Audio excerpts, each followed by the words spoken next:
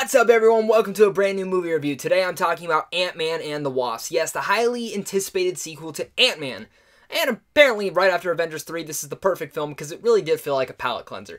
I totally loved Ant-Man and the Wasp. I think this is a totally great sequel to the original. I even liked it more than the original, surprisingly, because the original is one of my favorite MCU films. I love the whole heist element, but we're talking about Ant-Man and the Wasp. The story in this one is, they set it up perfectly in the first one. They're going to find Hank's wife in the quantum realm. And it's great that they really went in that direction because it is a very small and simple story. Just, no pun intended, how small the film can be because it's about ants. Ants.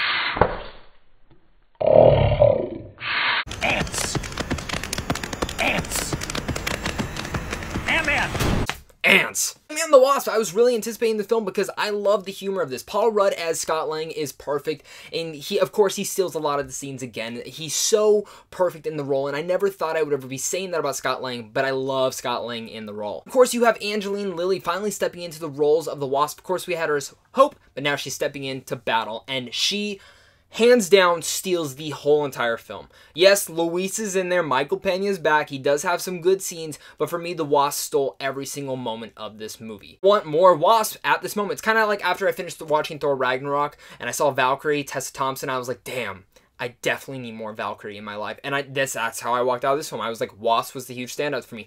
From her kick-ass badassery and all of her awesome chemistry with all the other characters, it just works. I'd say her chemistry with Scott Lang in here is so great. The film has a lot of love in taking this from, say, spy genre. Also some romance in there as well. It's totally the perfect mix for one of the best summer blockbusters you could watch. And it's weird saying that about an Ant-Man and the Wasp film, but it really does work because this does feel like a fun, energetic summer movie that you want to take everyone to go and see at the movies. You'll smile ear to ear, you'll laugh the whole entire time, and you'll enjoy yourself as well and probably not walk out crying like Avengers 3 set up. That's some important stuff that I have to put in there, that Ant-Man and the Wasp is a total blast at the theaters. Also, big shout out to Scott Lang's daughter in here. She's adorable. I want my daughter to be like her, and their chemistry is so sweet and simple. I couldn't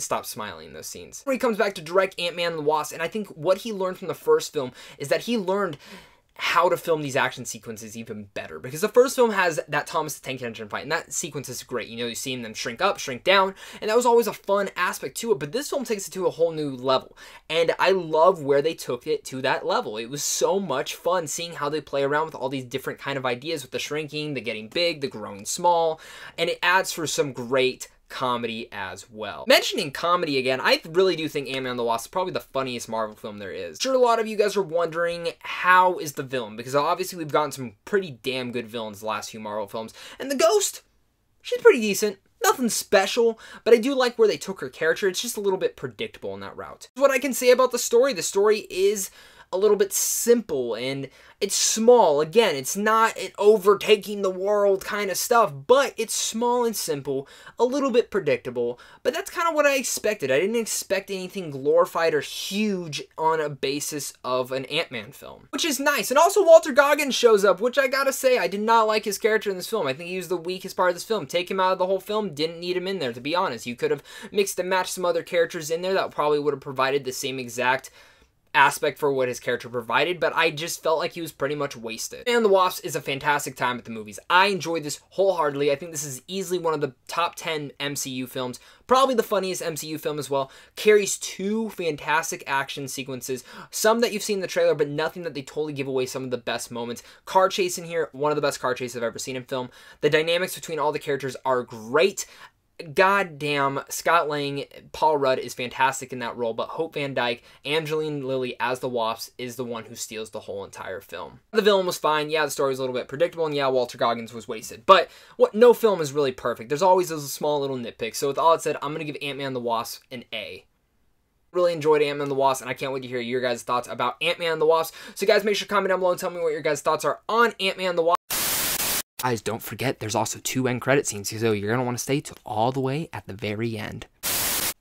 Well, that was weird. But guys, also make sure to comment down below. I want to hear your guys' thoughts about Ant-Man and the Wasp. What was your first thoughts of the first Ant-Man? And also, are you guys excited for this one, or have you already seen it? So let's talk about it down below. But guys, of course, if you guys want to talk more movies, make sure that like button, and also consider subscribing, because I talk tons of movies, do movie reviews, trailer reactions, all that kind of stuff. And if you also want to talk more movies, hit up that social media links. Plus, go down to Sandwich on Films down below, because right there you guys can get into advanced movie screens, check out some movie news and movie reviews. You guys aren't going to want to miss it. So guys, until next time, you guys all stay classy and have a great rest of your day.